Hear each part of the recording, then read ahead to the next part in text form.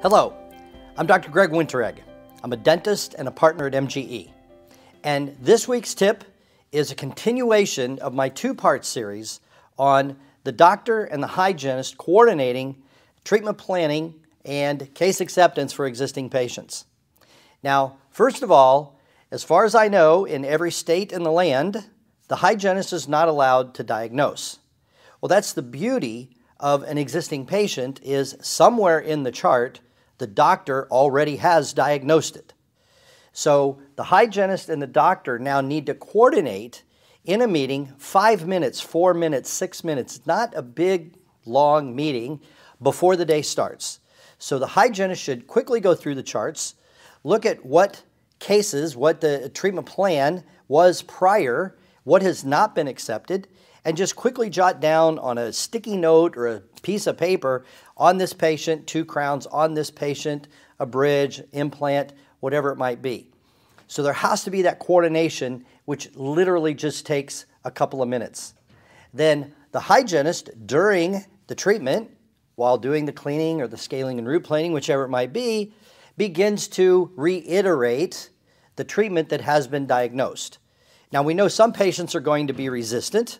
You can expect that, but you have to persist through that. And again, just like in the last video, say, listen, if you were a new patient, this is what we would be telling you. And hygienist, say you have areas of concern.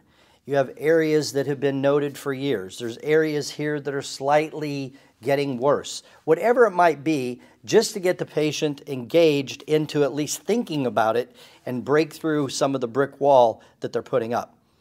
Then another reason for this meeting, the 4 to 6 minute meeting before the day starts, is the hygienist can't have the patient talking about it and the doctor is in a rush, or the doctor walks in and it's not coordinated and says, oh, we'll talk about it the next time. That can cause a clash between the doctor and the hygienist. It makes you look not coordinated. It can leave the patient in confusion. Well, do I really need this or don't I?